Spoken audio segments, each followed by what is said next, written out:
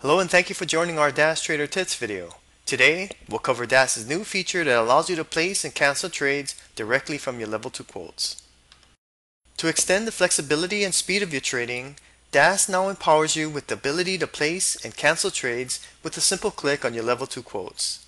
In this video, we'll show you how to set up your montage to incorporate this powerful new feature. Setup and trading direct from the Level 2. Before you can trade direct from your Level 2 quotes, you must first configure your montage for this type of trading. First, place your mouse over your Level 2 and do a right click and select Level 2 Config to bring up your configuration window. Over to the right, you'll go to this left column here to include CXL and order option to your Level 2 setup by adding it to the right hand column. Once that's done, you can click on Commit to save your setup and exit out. Immediately, you'll see that you now have these extra columns to the right of your Level 2 quotes. On the bid side, you have these buy buttons as indicated with the B, and on the offer column, you have the sell buttons represented with the S.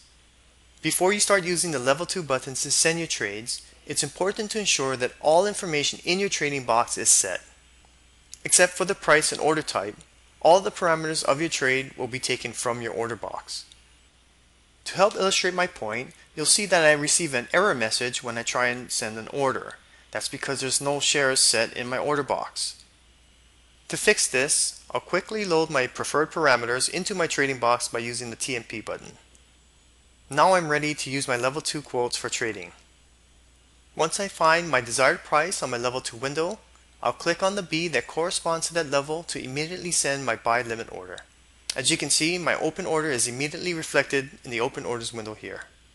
Looking back at the Level 2 window, you now see that I have an X at the level I sent my buy order. I can use this X to quickly cancel my buy order. As you can see here, the process is just as easy in sending limit, short, or sell orders. Quick tips. If you need time to get used to this new tool for sending trades, you can opt to confirm your orders first before having it sent to the market. To do this, go to the Setup tab at top and select Trading Settings to bring up your configuration window. At the upper left of the window, place a check next to Enable Send Order Confirm and click OK to exit. Now, if you hit the B or S button, you'll see a window appear allowing you to confirm your order first before it's sent to the market. This may help you to get comfortable and confident in trading directly from your Level 2 quotes. Once you have your montage set to trade directly from the Level 2, it may be a good idea to save your desktop to avoid losing your Level 2 configuration the next time you log in. To do this, go to File, Save Desktop, and save to your desired desktop name.